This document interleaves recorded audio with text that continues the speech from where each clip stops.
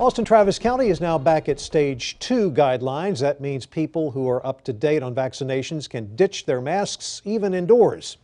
Austin Public Health made the announcement this morning. The last time Austin Travis County was in stage 2 was in the summer of 2021 before the Delta and Omicron surge hit.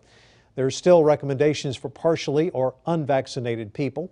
Health officials say they should take preventive measures, which include wearing a mask, washing their hands, and social distancing.